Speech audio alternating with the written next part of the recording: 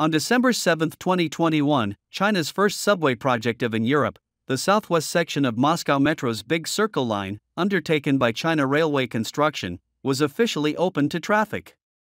This is the first time that Russia has introduced Chinese enterprises in the field of subway construction. On the same day, Russian President Putin attended the opening ceremony in the form of a video connection. He said, "This is an important milestone in the history of the development of the Moscow Metro." The winter in Moscow is very cold. Under extremely cold conditions, not only the soil layer will freeze locally with different hardness, but also the equipment itself will freeze. So, how did China build subways in an extremely cold environment of -20 degrees Celsius? What world-class architectural problems has China solved in this project? Will China's first subway project in Europe bring more overseas orders to China? Hi! Welcome to Hot Topics Time. Before we start today's video, please subscribe to our channel. Okay, let's continue the topic we are talking about. The climate of Moscow is quite different from that of China, and extreme weather is very frequent. Moscow has entered winter from the end of October, with the lowest temperature reaching -30 degrees Celsius.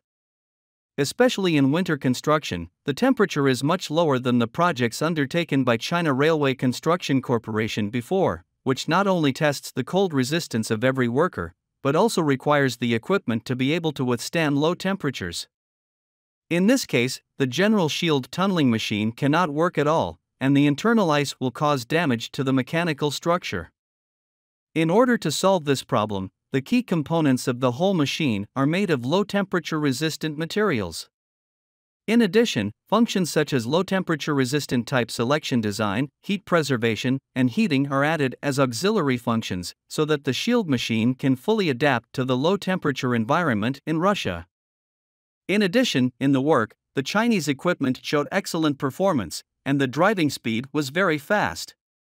In winter, the shield tunneling machine can drive 20 meters per day, and the maximum speed can be increased to 40 meters per day, which has broken the record of the construction speed of the subway in Russia. In addition, the construction procedures of this line are complex, the soil composition is different from that in China, and there are a large number of buildings, operating stations, and rivers around. Moscow is a highly developed city. The construction of the subway is bound to pass through many buildings, which requires a high degree of quietness during construction. If the construction causes too much vibration, it will inevitably affect the safety of the ground buildings. However, Chinese-made shield tunneling machine has been quite effective in reducing interference, and passing through ground buildings is not a problem for experienced China.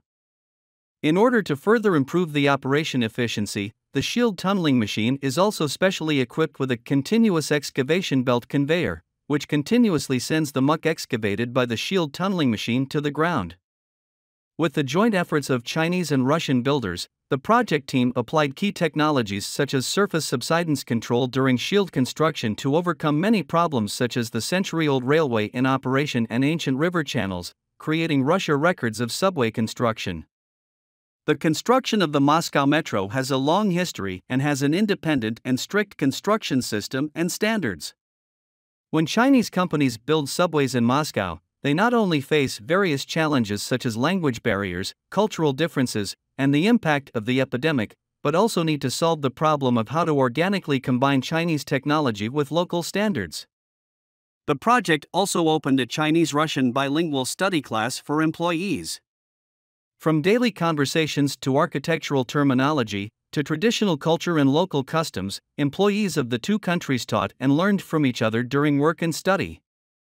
According to the project leader, in response to the differences in technical standards and management norms between the two countries, the project team compiled the first Sino-Russian bilingual subway construction professional manual for Chinese enterprises and explored subway construction technology with both Chinese and Russian characteristics, which will help Chinese enterprises carry out related projects in Europe in the future.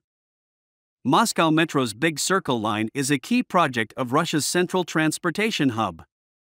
According to the plan, the subway line will be 70 kilometers long when it is fully completed, and it is expected to become the longest subway loop line in the world.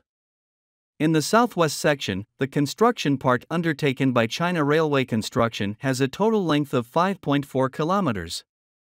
Don't underestimate the 5.4 kilometers, which not only include 3 subway stations, but also need to be responsible for building 9 section tunnels between these 3 subway stations. This contract is worth nearly 23 billion rubles, and it is also the first time that Russian Metro has introduced a Chinese company. About 340,000 residents live in the southwestern section. The completion of it will reduce the daily commute time of local residents by about 40% on average. According to the website of the Moscow city government, after the opening of Uminy Station and Vernadsky Street Station, the initial passenger traffic will reach 15,700 and 13,300 passengers per day, respectively. After the opening of Myshurin Street Station, the passenger volume will reach 5,500 passengers per day in the initial stage of operation, and will reach nearly 11,000 passengers per day in the future.